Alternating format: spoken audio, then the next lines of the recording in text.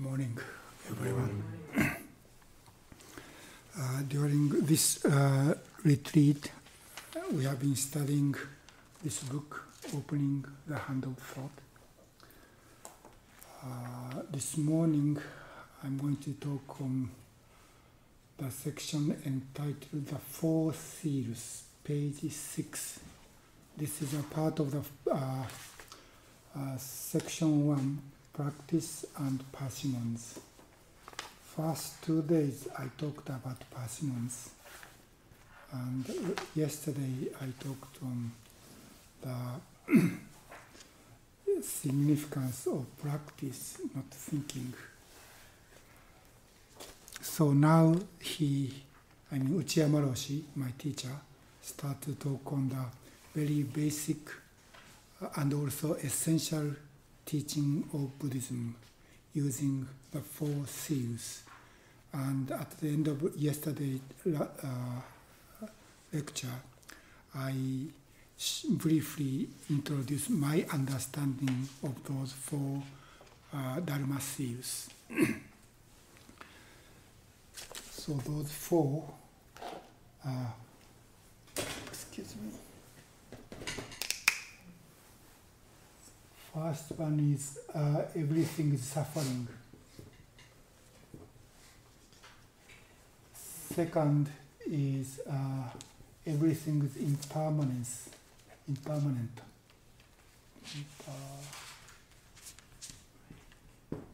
And third is egoless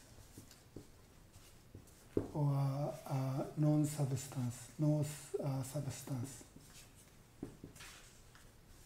or anatman. And the fourth, that is fourth, nirvana. Nirvana is tranquility, or what is the word? I forget. Anyway, so now he is going to introduce very basic teaching of Buddhism using those 4 points. Let me read and talk paragraph by paragraph. To page 6. To begin with, there are two kinds of reality within our lives as human beings. One is the reality of chance or accident. The other is a reality having an absolute or undeniable nature. For example, perhaps I pour myself a cup of tea. I don't have to be pouring tea for myself. It's an accidental reality.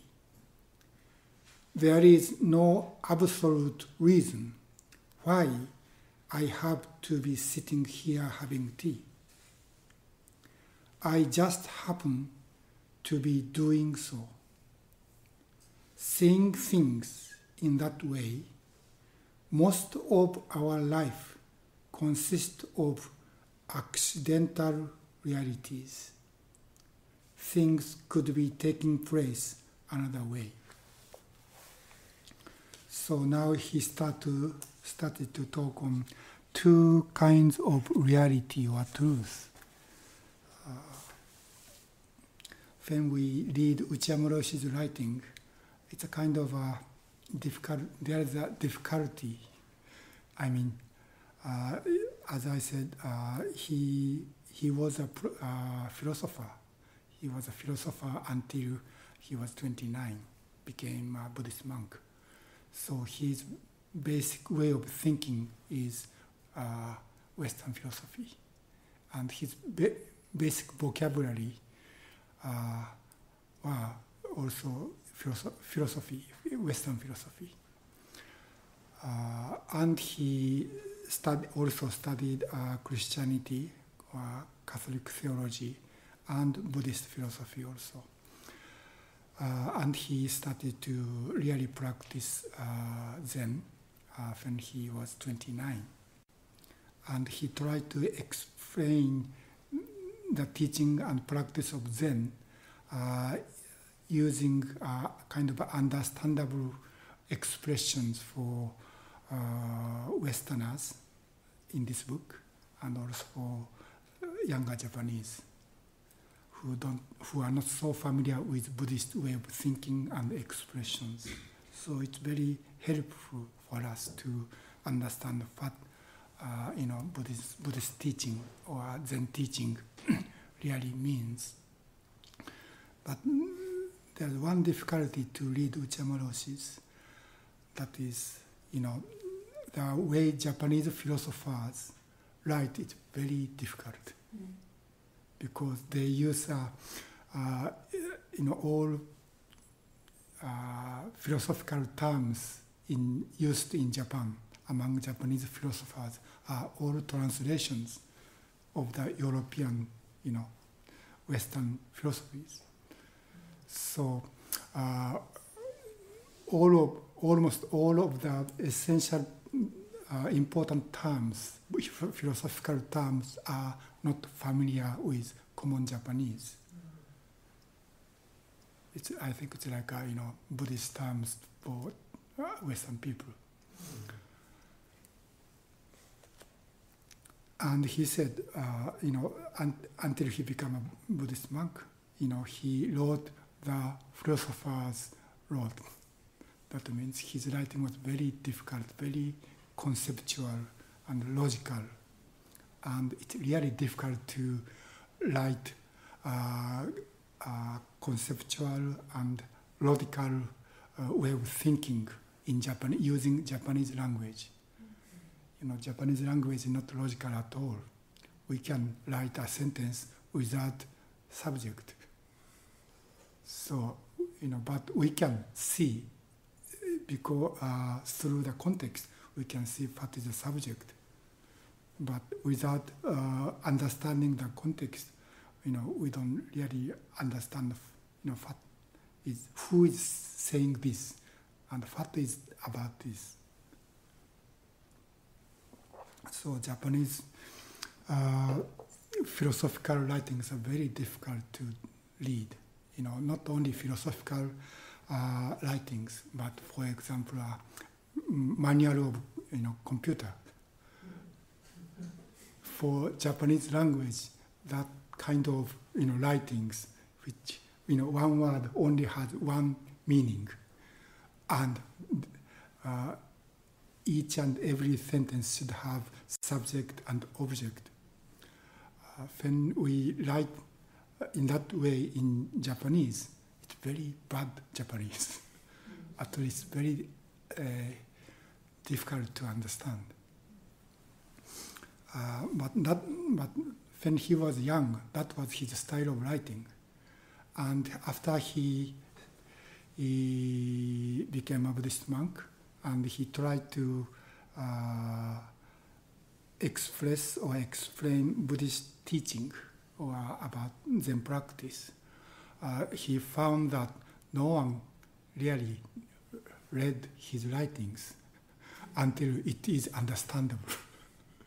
Because, if he was a professor at a university and had authority, then some students or philosophers may read even, it's very difficult to understand. But common Japanese never read such a difficult writings. So he tried to write in very understandable way. That means without using any philosophical or Buddhist technical terms. So when we read what he's writing, we think it's easy to understand, and we think, now I understand this. But what he is trying to express or explain is much more deeper than we understand. deeper or broader or more, how can I say, complicated, yeah.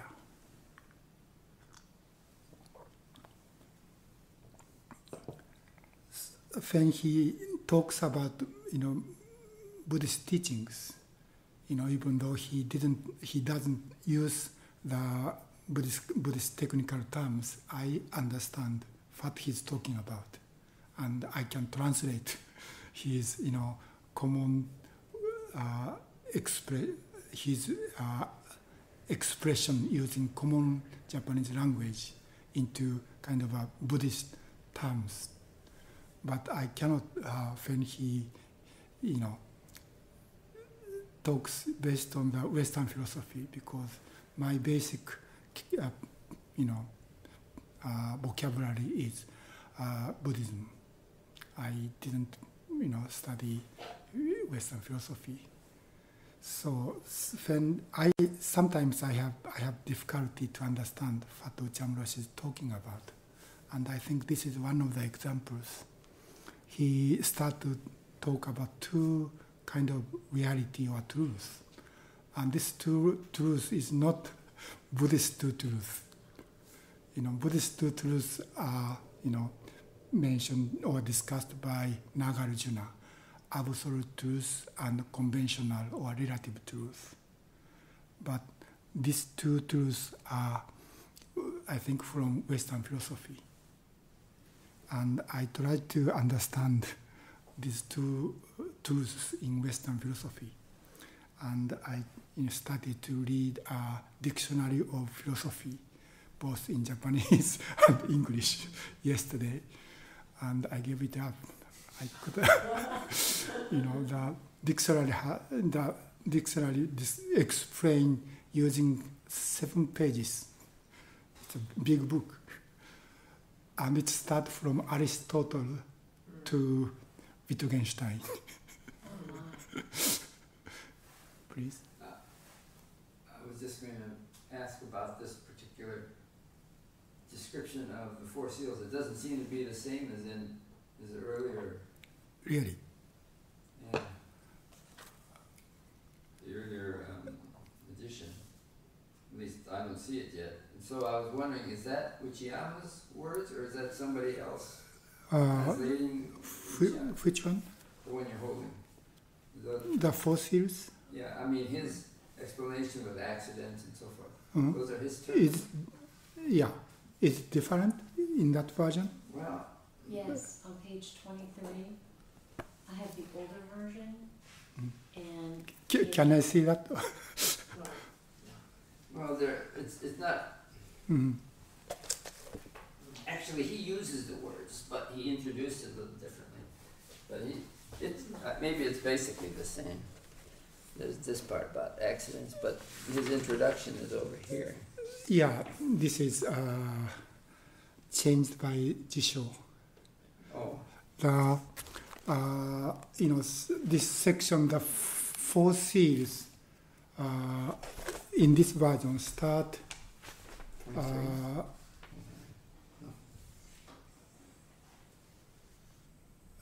page 19. Yeah, it has a different feeling.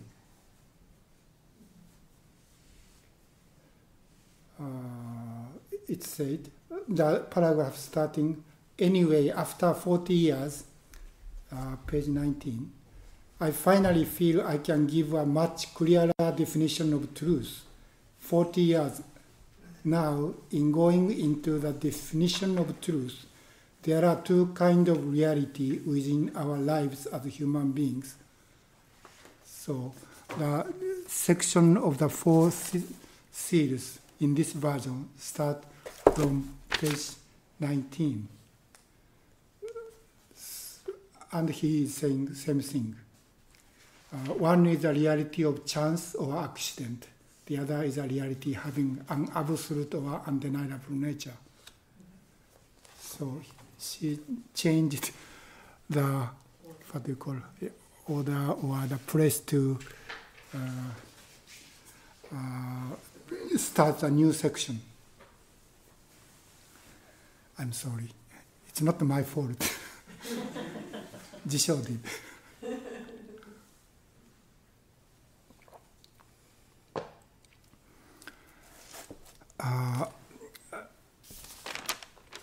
Those two truths in Western philosophy is in this translation.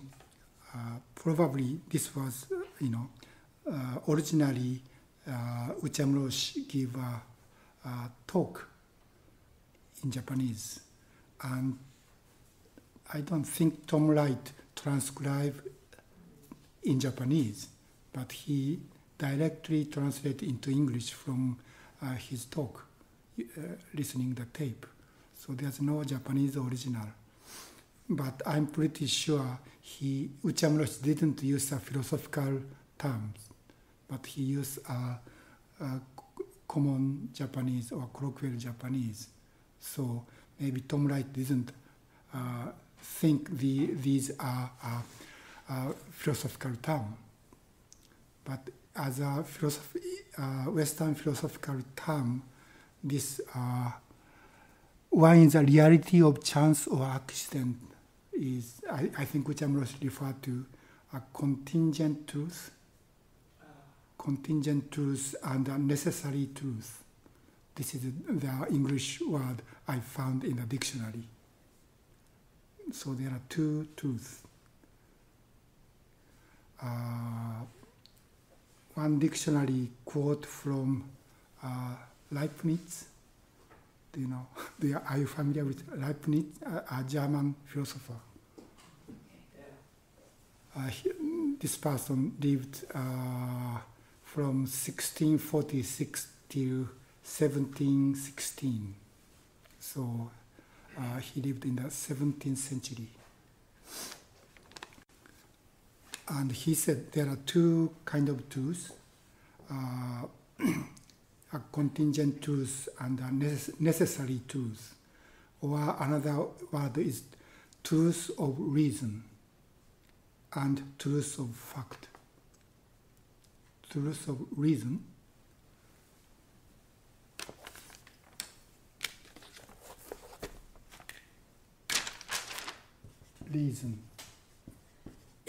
and truth and fact.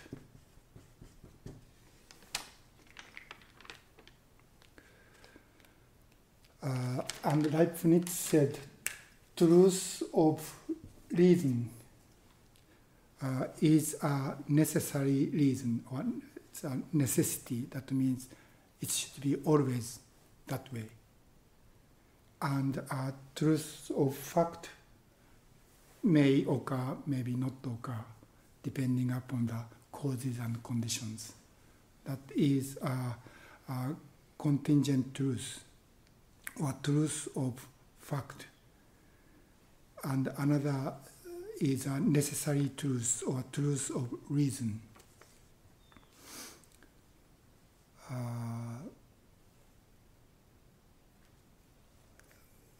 The difference between these two is the first one, the truth of reason, is that must occur. That must occur. And in the case of truth of fact, that may or may not occur.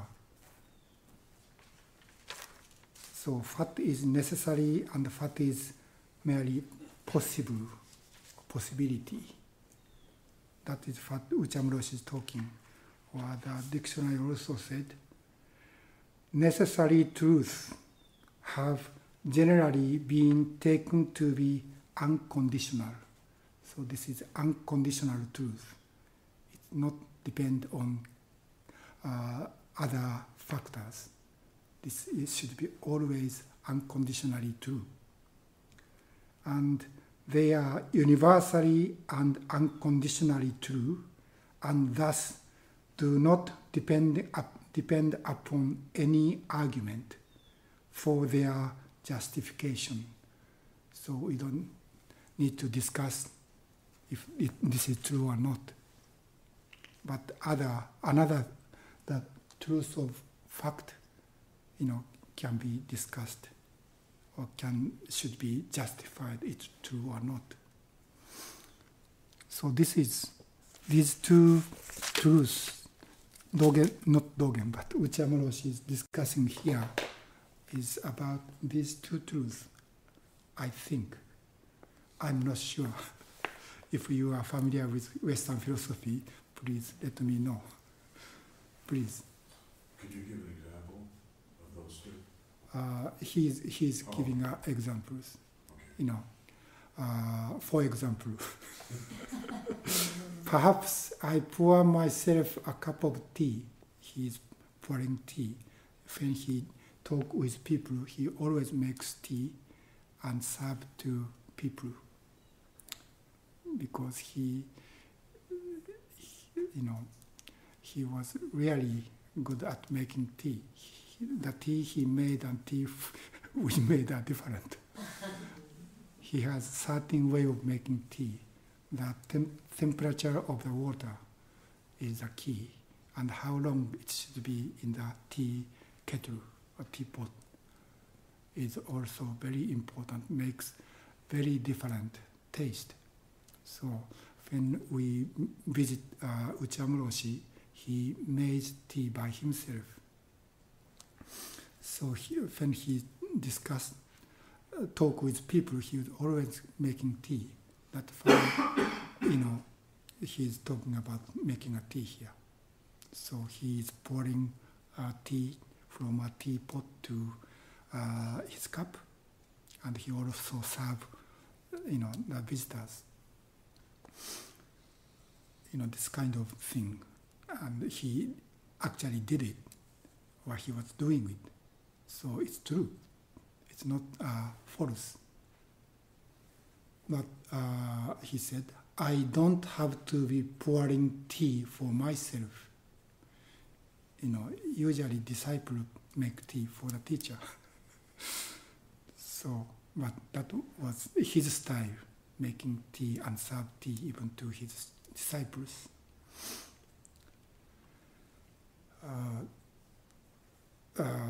So I don't have to be pouring tea for myself. It's an accidental reality.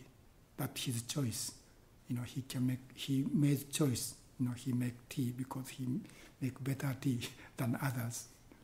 But it can be in other way. If he visits some temple, then I don't think he asked the temple priest to let him make tea by himself, but he just received the tea he was served. So either way is possible. There's no absolute reason he should in this way or that way, depending upon the situation or condition.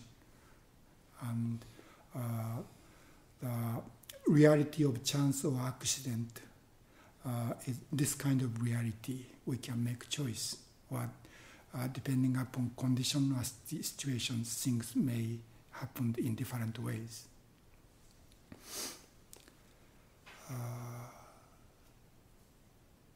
So there is no absolute reason why I have to be sitting here having tea. I just happen to be doing so. Seeing things in that way, he said, most of our life consists of accidental realities.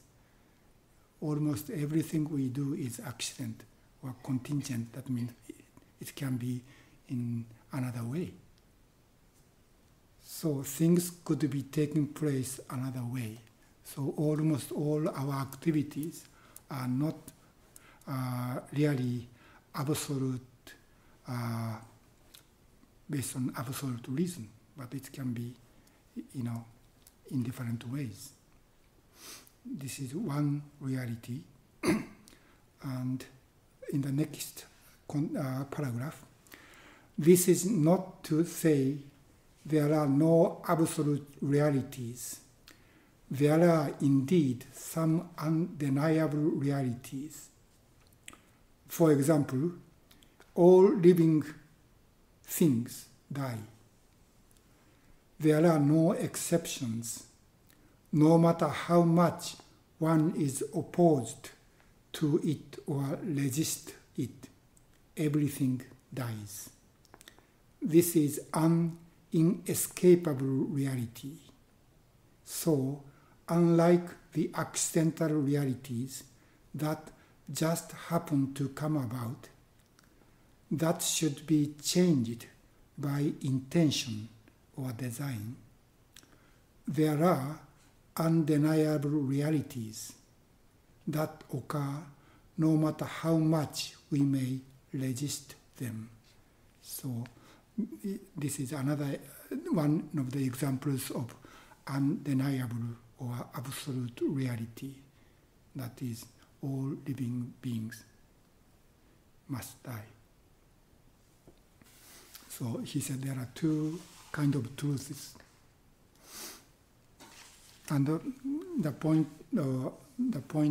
is the Buddhist teachings is based on those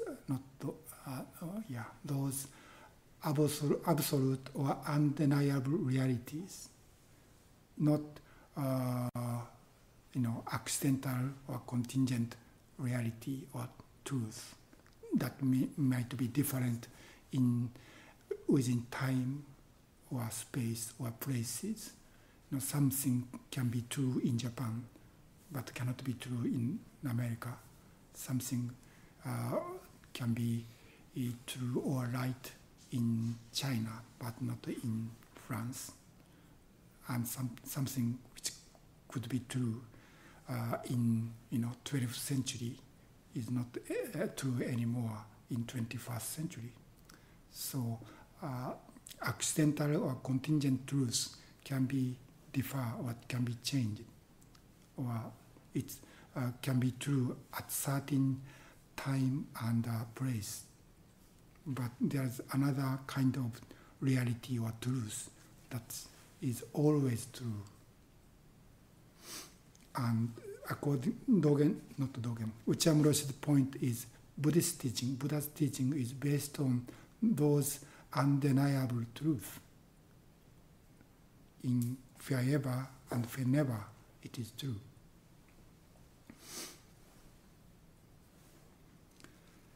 Next paragraph.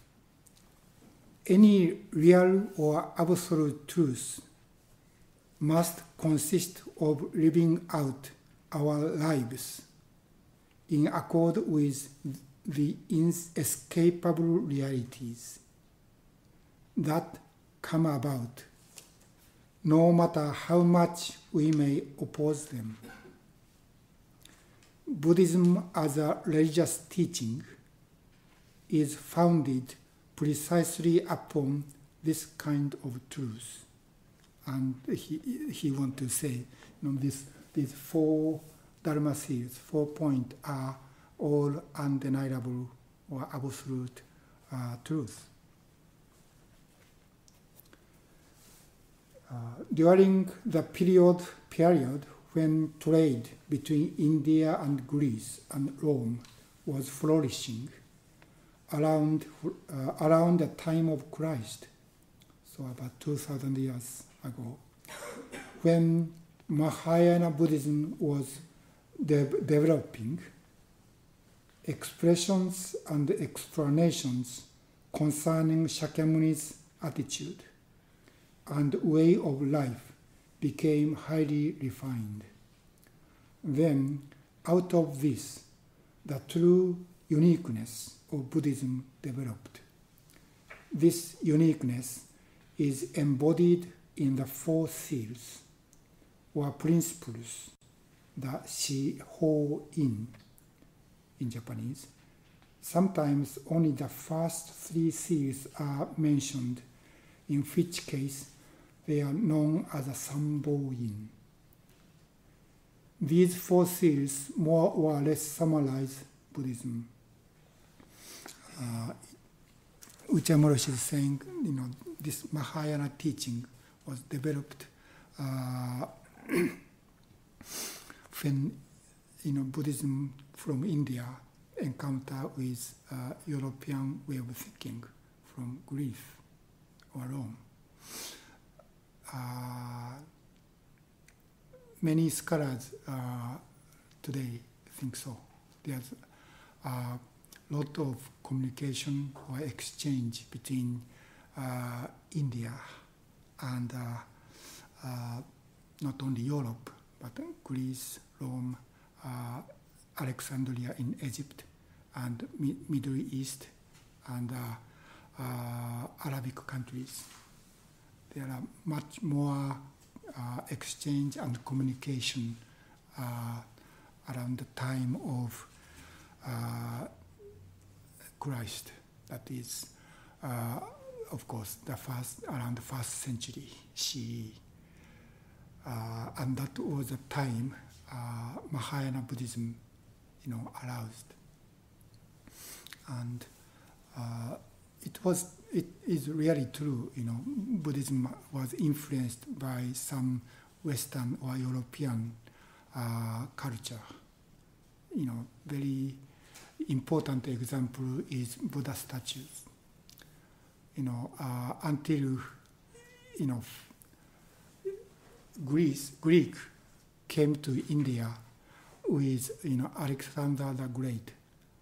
I think that was 3rd century before BCE, 3rd or 4th, maybe 3rd. And when Alexander the Great came to India, the Indian king who fought against the Greek invaders his name was Chandragupta, the king Chandragupta. He was the grandfather of King Ashoka. King Ashoka was the king or emperor who united almost entire India. Until then, India was divided into several countries or nations. So, at least since 3rd century BCE, before Christ, there's a exchange and communication between Greece and India. And recently, I read a news from China that in the grave of the first emperor of China, who built or constructed the Great Wall, Long Wall, Great Wall. Chinese scholars found bone of Europeans. I think that was also 3rd century BCE. So even to China, I think through the Silk Road, there's a exchange and communication.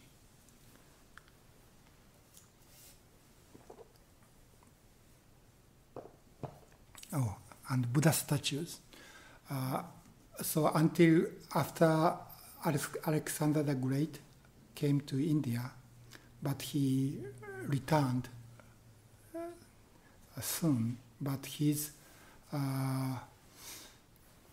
retainers, what's the word? People who came from with Alexander the Great stayed in India and found their own kingdom. So there are some area governed by Greek kings. And until around that time, Indian Buddhists never made Buddha statues or images. Before that, of course, there are Buddhist arts, but where the Buddha should be, instead of the form of Buddha as a human with human body, they made or write or paint the Dharma wheel or Buddha's feet. That means Indian Buddhists think Buddha was a human being, So it should not be expressed using human form. But when Greek people came to India and started living in India, those people started to make statues of Buddha at a few places in India, such as Gandhara and Matsura. So, very early Buddha statues looks like European. Buddha has hairs. Anyway, that is one example of influence from Greek or Europe to Buddhism. And some scholars discuss Buddhism or not. King Ashoka was a person who supported Buddhism and tried to govern his empire with Dharma. So he built many Buddha's stupas, and also he sent many people outside of India. He sent one of his brothers became a Buddhist monk, and he sent that brother to Sri Lanka. That was the first transmission of Buddhism to Sri Lanka, and from Sri Lanka it went to Southeast Asian countries such as Thailand, Myanmar, Cambodia, or Laos. And also, King Ashoka sent Buddhist monks to the west, to maybe Rome and also Alexandria. So since the time of King Ashoka, Buddhism was introduced outside India. And some scholars discuss, in Christian Bible, New Testament, there's some influence from Buddhism. For example, the story of lost son returned to his father. Very similar story appeared in the Lotus Sutra also. So there are some similarity. So I think it must be true that there are a lot of communications, more than we imagine today. And this is what Okumura Roshi is saying here, but I am not sure exactly what kind of influence Buddhism received from European way of thinking to create Mahayana Buddhist teaching. That is what we are not sure. But it's true that there are many, influences each other. And there is a Buddhist sutra that is a record of conversation between Greek king and Indian Buddhist monk. The name of the sutra is a question of King. In Japanese, Mirinda. Mirinda is a Japanese pronunciation of that king, but I think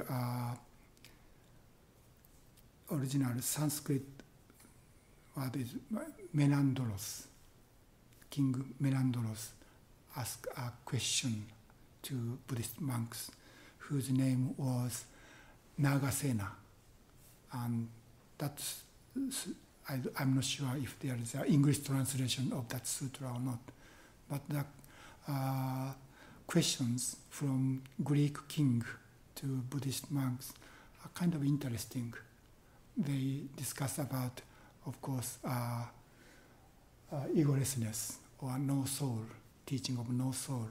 And king asked, if there's no soul or no Atman or no self, then who I am and who I was yesterday are different. So should I take responsibility for what I did yesterday or not? That kind of, conversation. So there are some, philosophical influence should be, taking place together. I mean, each side, I think.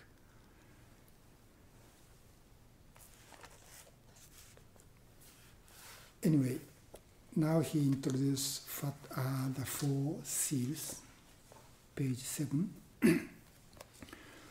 The first seal is that all phenomena are impermanent, or in Japanese, shogyo mujō. The second is that everything is suffering, or sangai kaiku.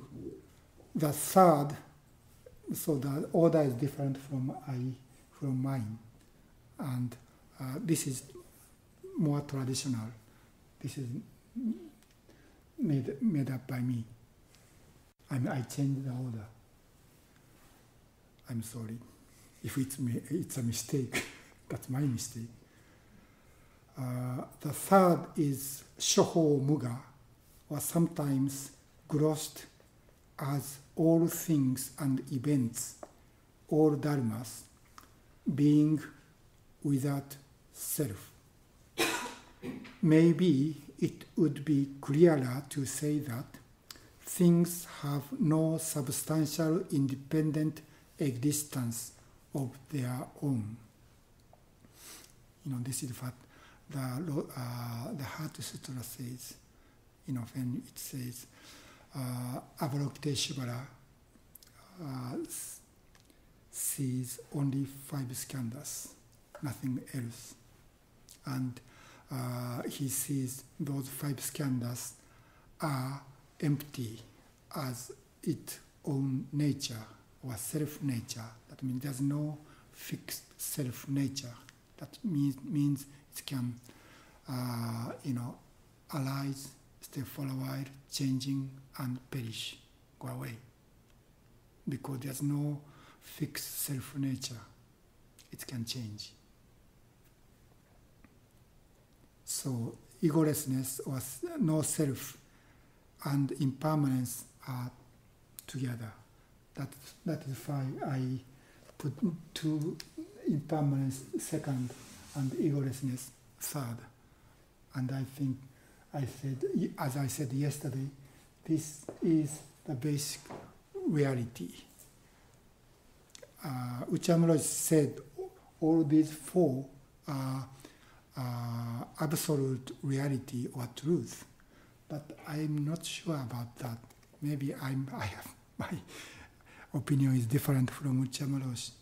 I think the second and third, impermanence and egolessness, are absolute truth, but first and fourth is the way we live, whether we are awakened to this reality or not. Our life becomes suffering or our life becomes nirvana. So I'm not sure, first and fourth are absolute reality or not. So I'm not sure means I don't say I'm right. So please think by yourself. But anyway, this is my understanding.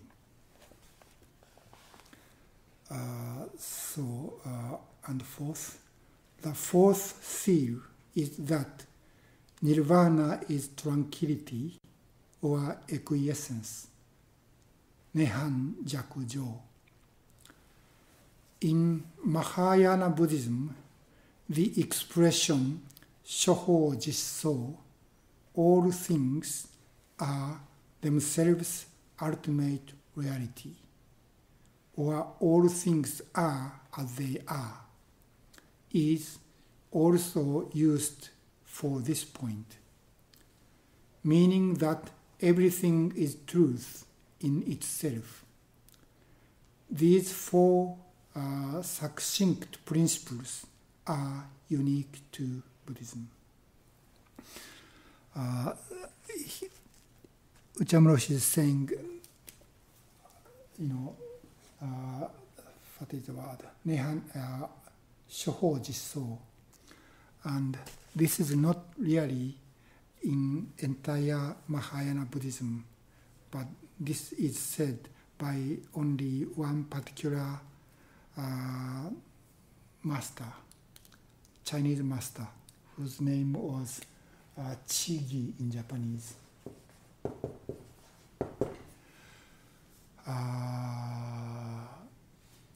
I think Chinese pronunciation was Chi-I, who was a founder of Tendai teachings, Tendai or Tiantai Buddhism.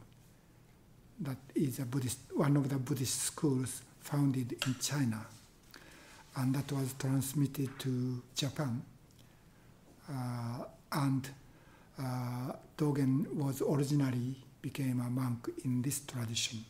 So for Dogen Zenji, Chigi's teaching is kind of important.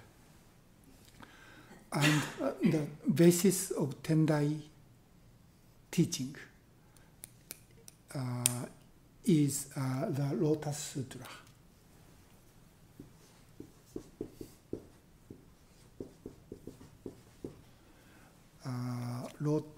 Lotus Sutra in Japanese is Myoho Renge Kyo, and that means in Sanskrit Saddharma Pundarika Sutra. Saddharma means true Dharma or wondrous Dharma, and Pundarika is lotus. So here in this title of the sutra, this lotus is used as a symbol or metaphor of Dharma, wondrous Dharma or true Dharma. Because lotus, come out of the muddy water and bloom, and yet bloom beautiful flower, which is not defiled by the mud. That is a symbol of Dharma. It's grow from three poisonous mind, and yet it can be really beautiful. And another reason, the lotus is used as a metaphor of this Dharma is within the flower, the seed is already there. That is another point of the lotus flower. That means that support Dogen's teaching, practice and enlightenment are one. Anyway, in this Lotus Sutra, especially the second chapter of the Lotus Sutra, the title of the chapter is Skillful Means, or Upaya, or Tactful Means. It said, all Buddhas came to this country, not came, but appeared in this world for the sake of only one thing, and that one thing is to show or teach the truth of all beings to the all living beings. This truth of all beings, or reality of all beings, is Shoho Jisso, the true form of all beings. Shoho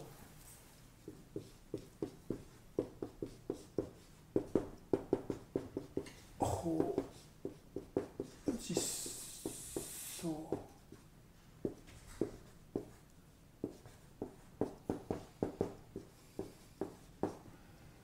This is one of the most important concepts in the Lotus Sutra. And Lotus Sutra said, only, please, reason why all Buddhas appeared in this world is to show this reality of all beings, true form of all beings to us, and to allow us to see it and awaken to it and kaiji and realize it and live based on that reality. So, and Dogen Zenji wrote a chapter of Shobo Genzo entitled Shoho Jisso, and I'm going to give lectures on Shoho Jisso at the next Genzo at San Francisco Zen Center next January. So now I'm studying this Shoho Jisso. But according to this Master Chigi, Tendai Master Chigi, he said,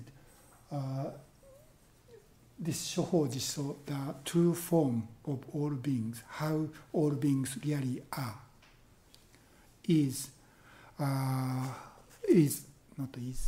or contains or includes those all 4 points in Dharma series. So he said, instead of 4 Dharma series, he said in Mahayana only 1 Dharma seal, that is Shoho Jisso, is enough. That is what Okumura Roshi is saying here. So it's not a matter, sometimes Shoho Jisso is used instead of the 4th truth.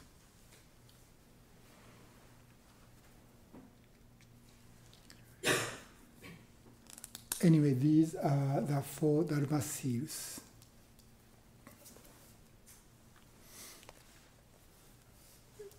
And Dogen, not Dogen, but Okumura Roshi start to discuss about each of those 4 seals. Next sentence, next paragraph. Impermanence or shogyo mujyo means that every living thing dies. Impermanence actually means we need to die. We must die without any exception.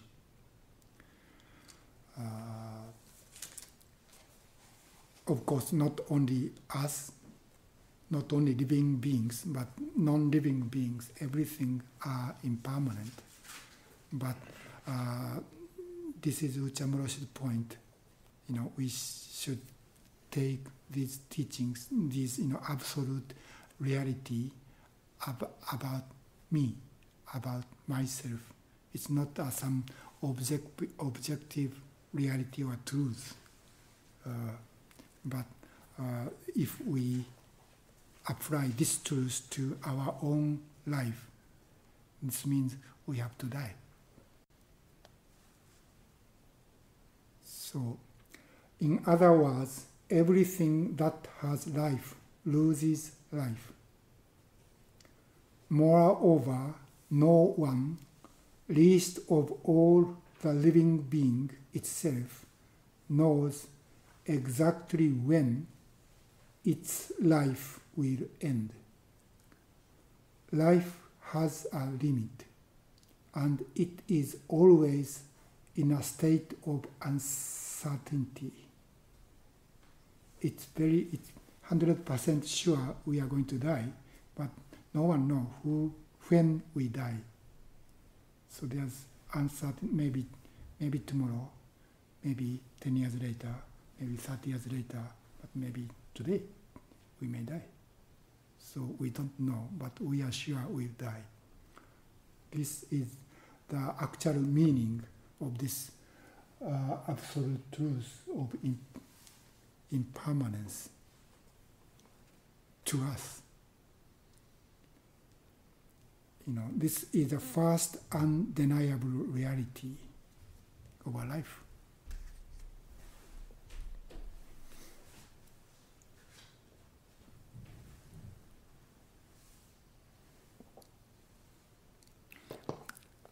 Next paragraph. I have mentioned that many people think that simply pursuing material happiness or riches is most important in life. But stand that way of life next to the reality of death, and it completely falls apart. When a person who thinks he is happy because of his material situation has to face death, he is likely to fall into the depths of bitterness and despair. If happiness means having plenty of money and good health, then by that very definition, you are only going to hit rock bottom when it's your time to die. When you are faced with death, what good is being healthy or wealthy? That is why all of these materialistic pursuits only end in despair in the face of the undeniable reality of death. In the previous section, he introduced 3 or 4 kind of types of approach toward life. And first type is to many people, or majority of people seeking happiness in a materialistic way. This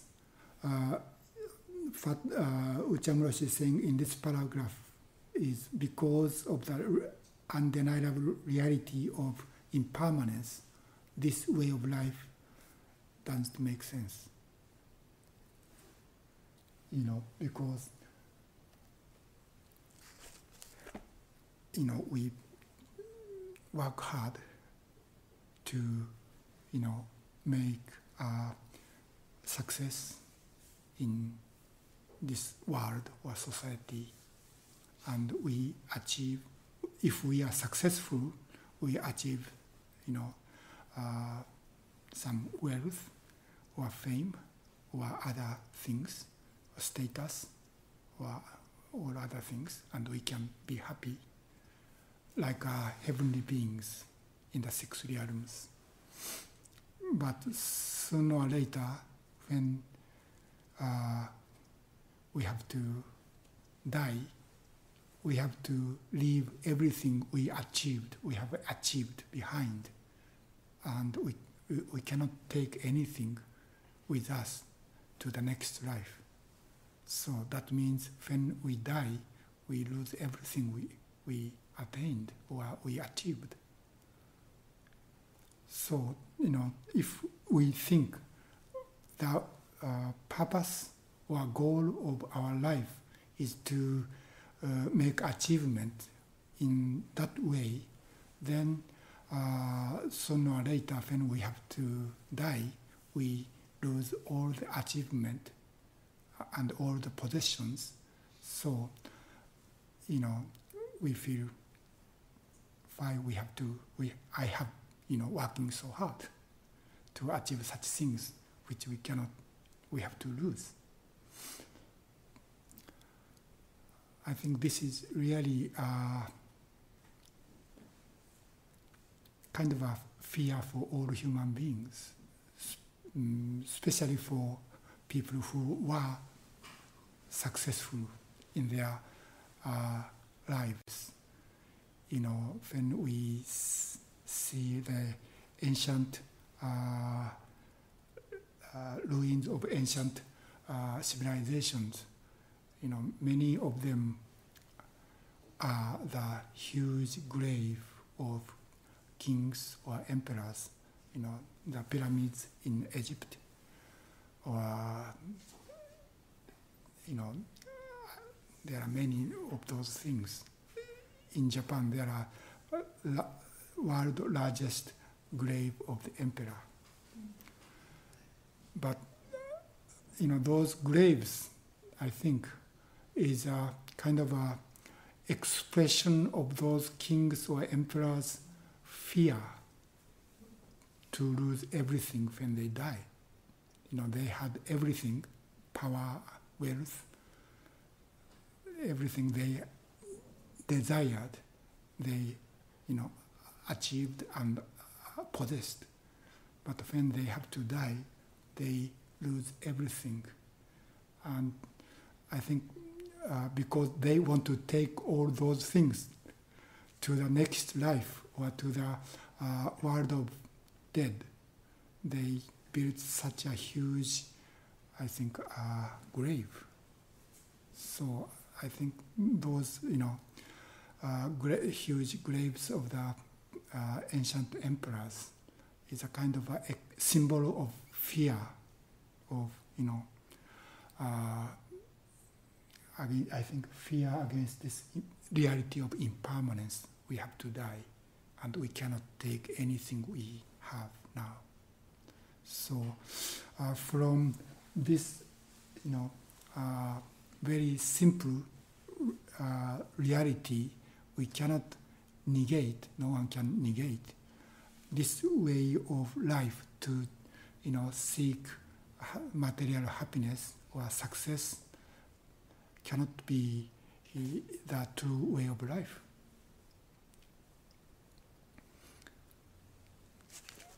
That is why he said the first type of approach to our life doesn't really work or make sense.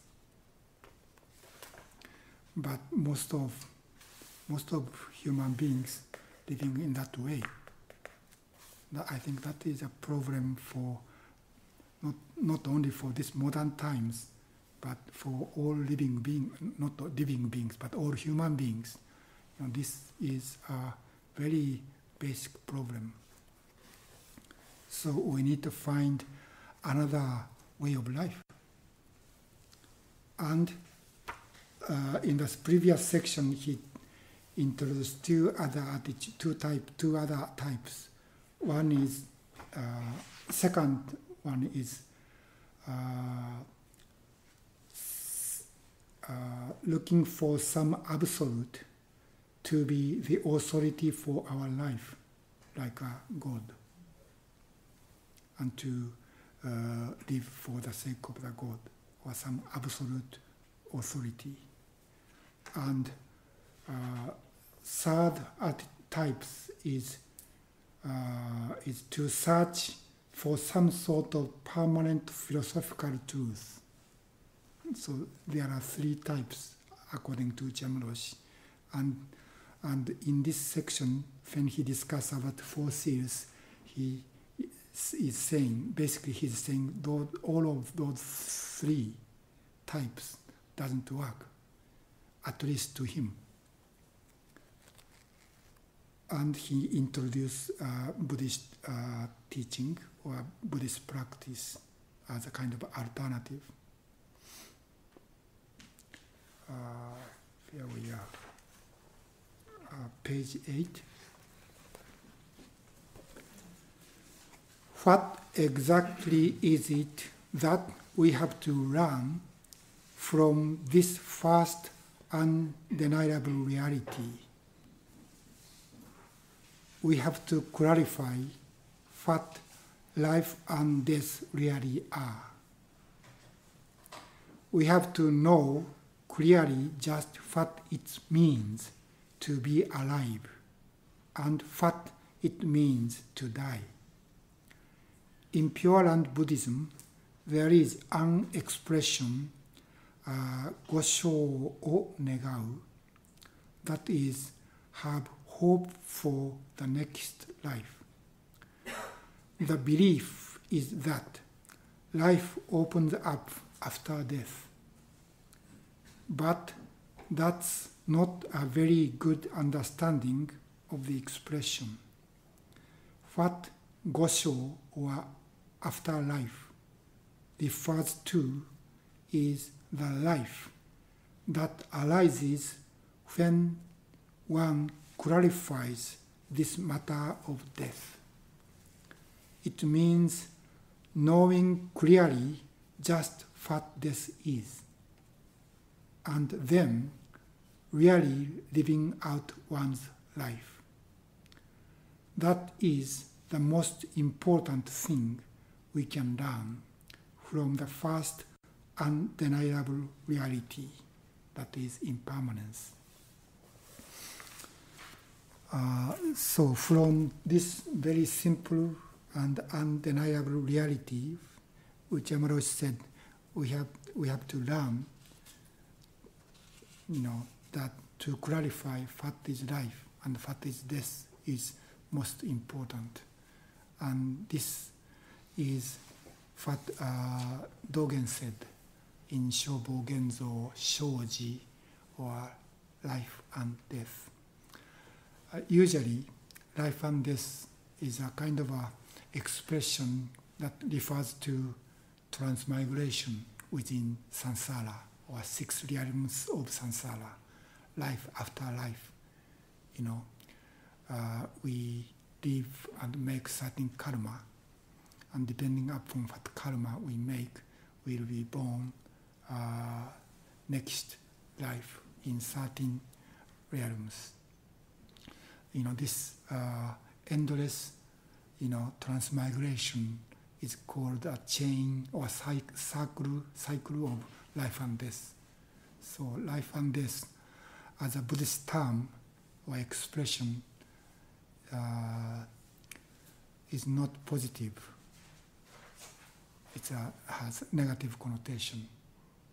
The endless transmigration within samsara is called life and death. But in Shobo Genzo, life and death, or Shoji, he said, to clarify life and death is most essential thing for all Buddhists. And he said, if we cling to life and death, we lose. Before that, he said, life and death is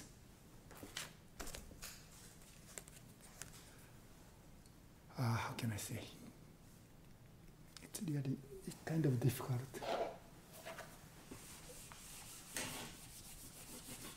His Japanese expression is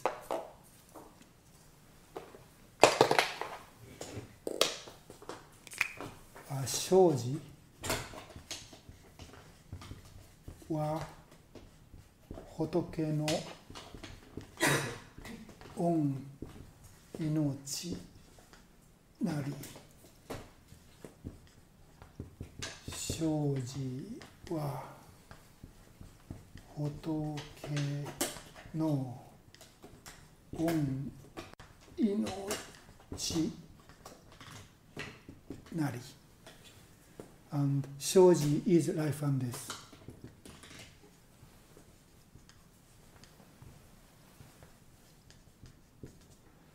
Hotoke is Buddha.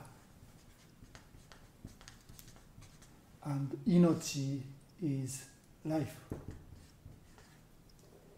So basically, literally, he said, life and death is Buddha's life. And this on is same as O.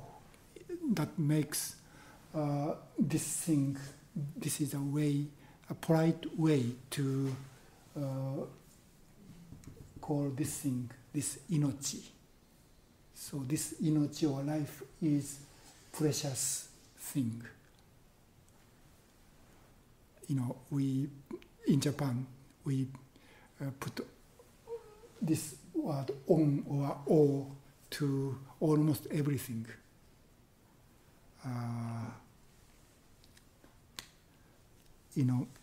For example, mizu is water in Japanese, but we call this omizu instead of mizu. This is a kind of polite way to say what this is. And, rice is kome in Japanese, but we say okome. So we, put this O or on to almost everything to kind of express our appreciation or gratitude to almost everything that support our life.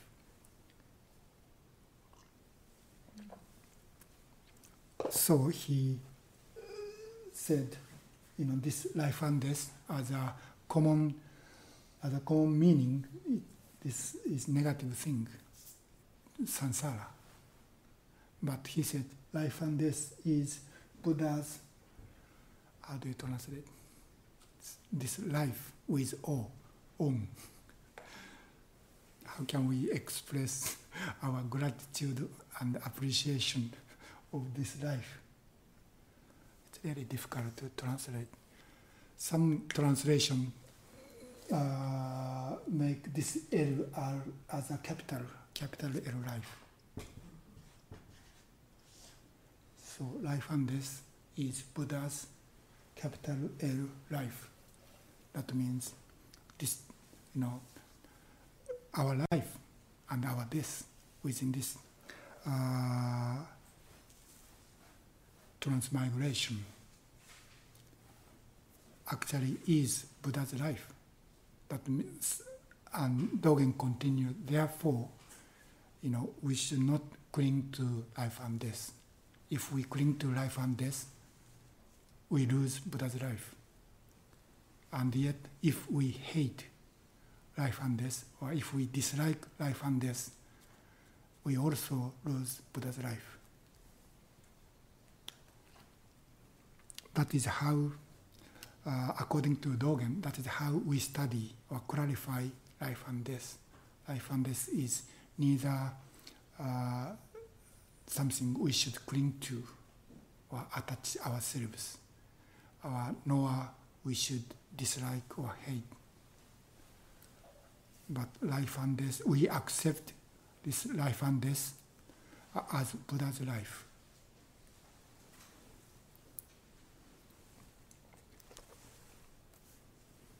And this Japanese expression from Pure Land Buddhism, Dogen is, not Dogen, I'm sorry, Okumura Roshi is talking is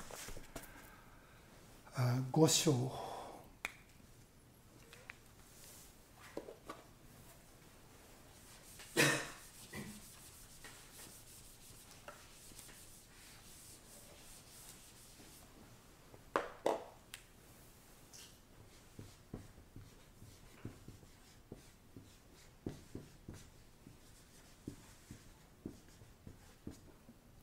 Go is after. Sho is life. And this expression, go sho or negau, means hope or wish for the afterlife, means or refer to very basic teaching of Pure Land Buddhism. That is Pure Land Buddhist, especially in Japanese Pure Land Buddhist, is a little different from Chinese Pure Land Buddhist. Especially the founder of one of the schools of Pure Land Buddhism in Japan, named Jodo Shinshu, whose name was Shinran. Anyway, the basic teaching of Pure Land Buddhism is Shinran and other Buddhist, Pure Land Buddhist teachers said, this world is too bad, too degenerate. So, because it's far from Buddha's time, and our world is getting worse. So, after 100 years or 1500 years after Buddha's death, only teaching remains. No one actually practice, and no one attain enlightenment in this world. So there's no hope to be enlightened or to be liberated from evil karma in this life. No practice doesn't work. So, and yet there is a Buddha whose name was Amitabha. When he was a bodhisattva, he made 48 vows, and one of his 48 vows is, when I became a Buddha, I invite all living beings to my Buddha land. And if it's not true, I will not become Buddha. And this bodhisattva has been already become Buddha. That means all those 48 vows are already accomplished, completed. So therefore, if we wish, or if we have faith in this Amitabha Buddha's vow and take refuge in this Buddha, then we have no hope to become enlightened in this world, but we can be born in the Amitabha Buddha's pure land.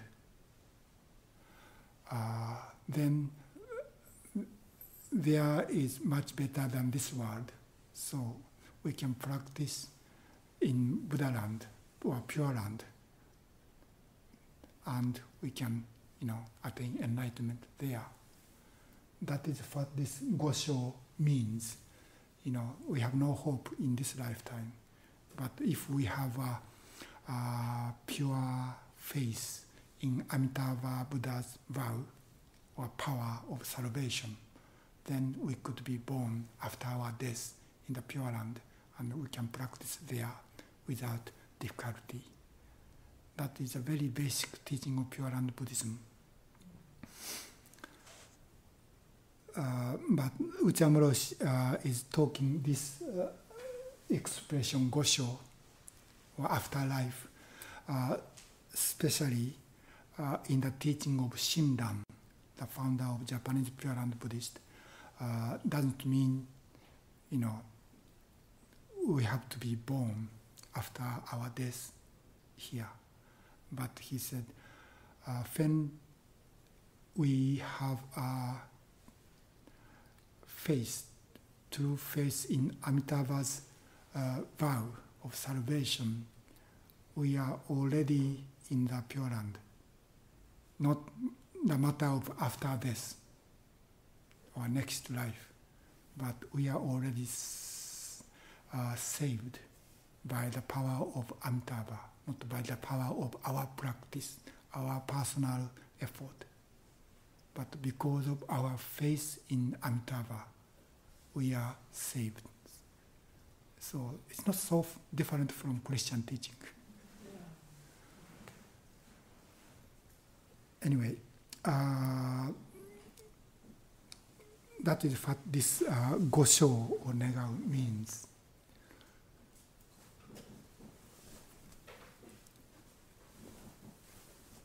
So Okumura Roshi is discussing the common understanding of this expression. We can hope to be born in the Pure Land, and we can practice and become enlightened there. Is not true or right understanding of Pure Land teaching. But we are already within the Pure Land when we have pure faith in Amitabha. And what Okumura Roshi wants to say is this teaching of Shinran, that we are already within this lifetime, we are already in the pure. But as a reality of our life, based on their teachings, Shinrans and Dogens are not so different. Commonly, it's said, we understand these two are opposite. One is a teaching of other power, and another is considered to be teaching of self-power. But in deeper understanding, these two are not opposite and contradicted each other, but show the same reality or truth. Please. Would you just repeat the first sentence you said about what Dogen said? I'm sorry. We have the new disc in. I'm sorry. Only- Okay. There was only one thing that got missed. What Dogen said. What did I say? Or Dogen negate the idea that we cannot attain or experience enlightenment in this lifetime, because we are living in a degenerate age, because our practice is itself enlightenment. I think that is what I said. Yes, Okay. that was what I wanted you to say. Thank you.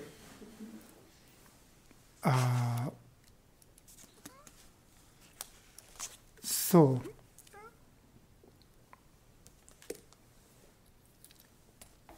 first, Dharma seal, impermanence, means sooner or later we need to die, and we don't know when. That means we may die even next moment. Is the reality on which we have to live. So, this idea maybe sound pessimistic or negative attitude or observation toward life, but all Buddha, Shakyamuni, Dogen, and Shinran, and Okumura Roshi is saying is, unless we really deeply see this reality, we cannot really live in a most lively and vigorous way. Because if we don't see this reality, and we think, there's some fixed self, and to protect this self and make this self or ego strong or powerful and famous or wealthy, if we live in that way, the final reality we have to face at the end of our life is dying. And it's too late to see that reality when we are aged or when we are sickness. Actually, not too late. Whenever we awaken to that reality, that is the chance or opportunity we can really face to that, in Dogen's expression, Buddha's life. So it's never too late.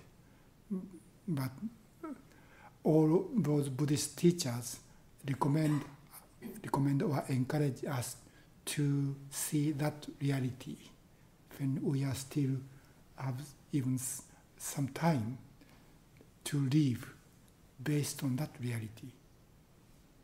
Then we don't need to, work too hard to,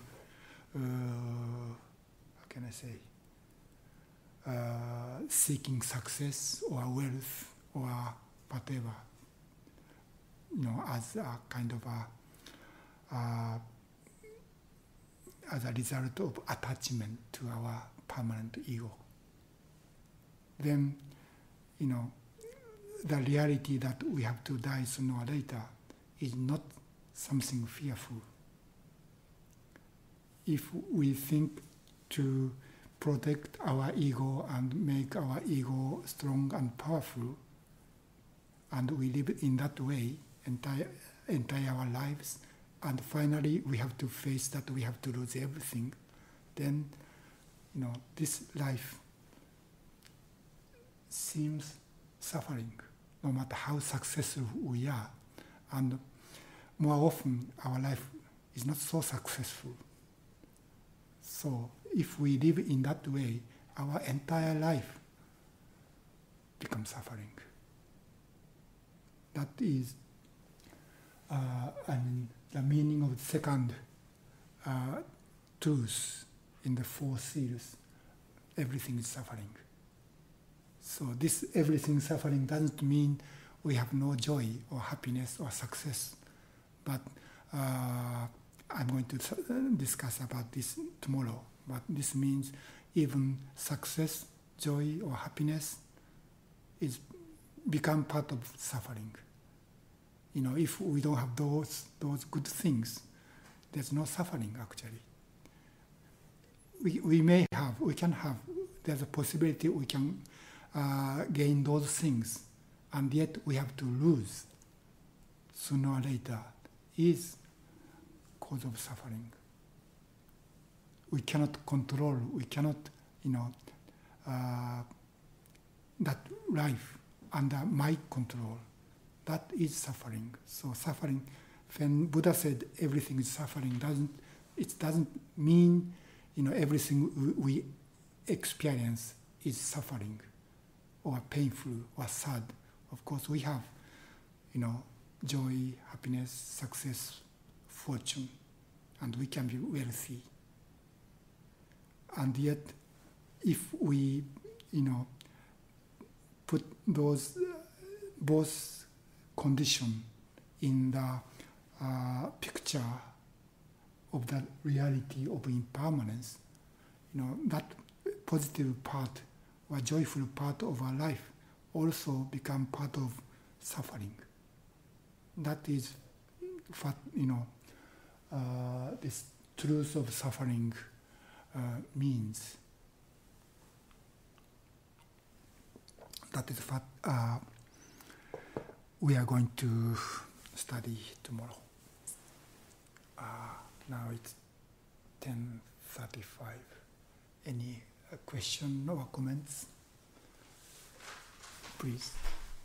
I was thinking that there are people in this world that are successful Mm-hmm. and famous Mm-hmm. and wealthy Mm-hmm. that have contributed a lot Mm-hmm. to our society. Mm-hmm. Would you say that they're suffering? I don't know. It's up to them. And this suffering doesn't mean really mentally or psychologically feel suffer or not. Even, they might be happy in their feeling or emotion. But that way of life, if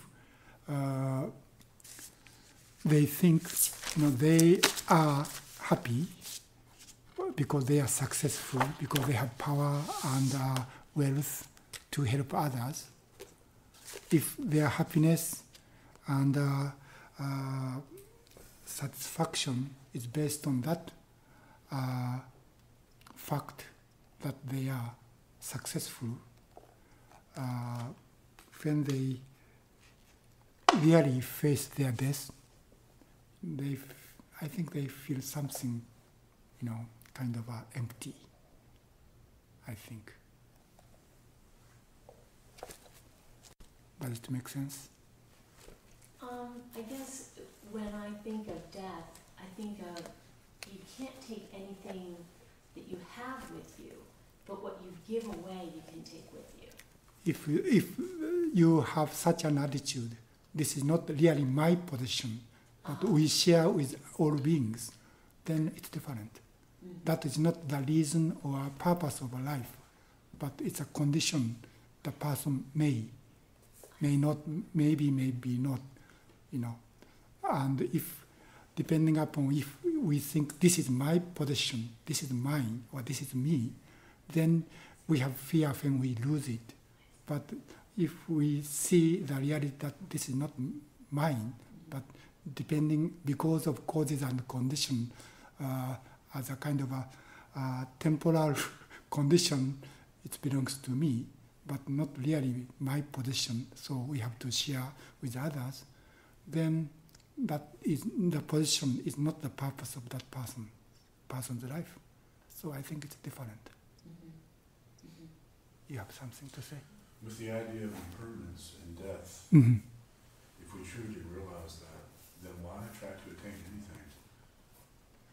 In the way of knowledge or? Well,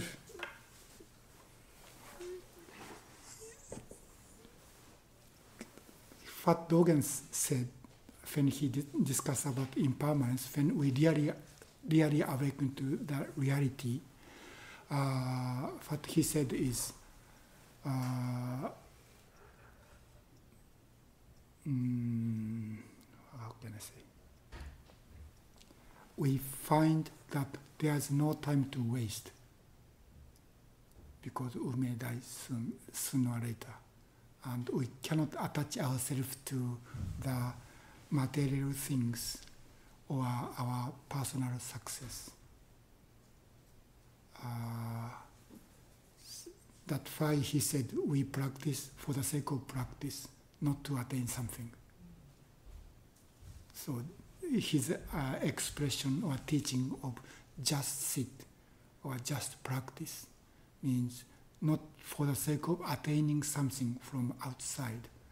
We live moment by moment to express or manifest our life force, which is a gift from nature or from Buddha, and share with all beings, so we attain nothing. So it's not a matter of we try to attain something, but we try to use our life. I don't like the word use, but manifest our life or burn our life force to share this, Buddha's life with all beings, with all people. So it's a matter of moment by moment. It's not like I practice or make effort for this moment in order to attain something in the future. Of course, as a common sense, we do. But as actual reality, only this moment, this present moment is real reality. So we focus on what we can do right now, right here. My talk, I have to talk tomorrow again, but my talk today is only this moment. So I try to do my best at this moment. Maybe not. I'm here to talk tomorrow morning. I may die tonight. That kind of attitude. So what I'm doing now, talking about this kind of teaching, is not to attain or accomplish something, but to do my best at this moment. And my effort to do my best at this moment bring about what I can do tomorrow or in the future. But that is not the goal. Actually, I think we are always in the goal. And do our best at this moment, be mindful at this moment is our goal. And we continue, this way of life. So we do things, the idea is to do things and to always be present. It's not because I think that anything I do is going to make somebody else a better person, right? I should not exist for other people as an example, because that would be egotistical. What I should do is just be present and do what I do. I think without any kind of idea that if I do this, if I don't rob a bank, then maybe somebody else won't rob a bank. Or if I wait until the traffic signal changes before I just do it because it's helping me, or it's because it's a law, or it's a rule, or it's something to live by. Not because I think because it's our vow not to do harmful thing for us and for others. A vow or precept. If you do it with the idea you're doing for someone else, is it that egotistical? Because it would almost put you in a position that you know the right way. If we think I have a capability or ability to help others or to teach others, therefore I do. There's a separation if we have that attitude between this person and others. And I think I'm better than those people, so I have to help those people. If we have that kind of attitude, it's egotistical, and it's not a bodhisattva practice. Okay, please. This is more on the same line, because I'm thinking this afternoon you're going to prepare tomorrow's talk Now, if you actually thought you were going to die tonight, you might do something different. Like you might sit zazen or give another talk. But because you think you'll be alive and will be here tomorrow, you'll prepare the talk. So there's this tricky thing about being in the moment and yet being in time. Yeah. And So it's a kind of a truth or fact or accident or contingent. I may die tomorrow or today, or I may still alive tomorrow. And for now, because of the information or material information about my condition this moment, I expect or hope or think I can give a talk tomorrow. So I make kind of a choice or decision what is the best thing to do for today. yeah, for So- some reason, I mean, this is a sticky point for me because I'm always It's not like- sticky, but it's complicated. It's subtle. Yeah, because I'm in training, I'm putting a priority on being in training. Mm. But if I thought I was going to die, like in 2 months or something, I would do some things, because the training is oriented towards the future. So So, the truth of impermanence teach us is, umeda anytime. So we have to make choice on that reality, based on that reality. So if you think if you die in 2 months, you don't, practice this way, then you have to make choice, another choice. It's up to you, not to me. Please. Just a quick question. Is it the 3 poisonous minds that create transmigration, or is transmigration the reality, and therefore out of that we have 3 poisonous minds? Or are they not related? Well, Buddha's teaching is transmigration was caused by 3 poisonous mind. Yeah.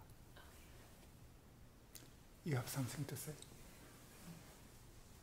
The 2 ways of coming to the truth or to the absolute, one is self-power, one other power. The other power is the way of faith, Amitabha Buddha. The way of self-power, it sounds like a concentration on impermanence. So one has a way of taking away all but that is the absolute. Is that the point that they 2 meet? As I said, as a common understanding, these 2 are considered to be opposite and 2 different, completely different. And if one is right, another is wrong. But I said, those 2 are not really different. And the reason why I say so is, at least in Dogen Zenji's teaching, he said, when we practice, we should practice, how can I say, going beyond separation between self and others. If we think, if we separate ourselves from other beings, and I practice for myself with my own personal willpower and strength, then this is really self-power. But actually there's no such separation between self-power and other power.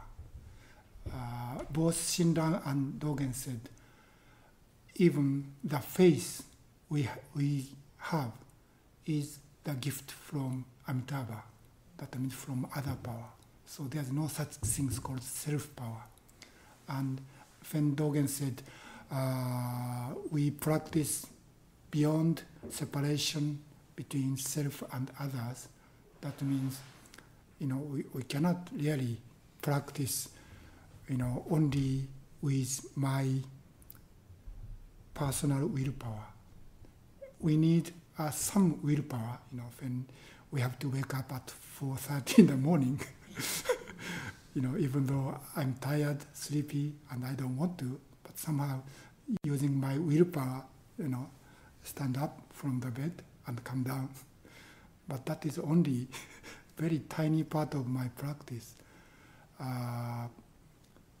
But I can wake up because I'm alive. And I'm alive because there's food, water, air. That is much larger part of this practice. So there's no such things called a self-power. So I think basically self-power and other power are the same power. That is Buddha's power or Buddha's life. Okay? Anything else? Okay, thank you very much.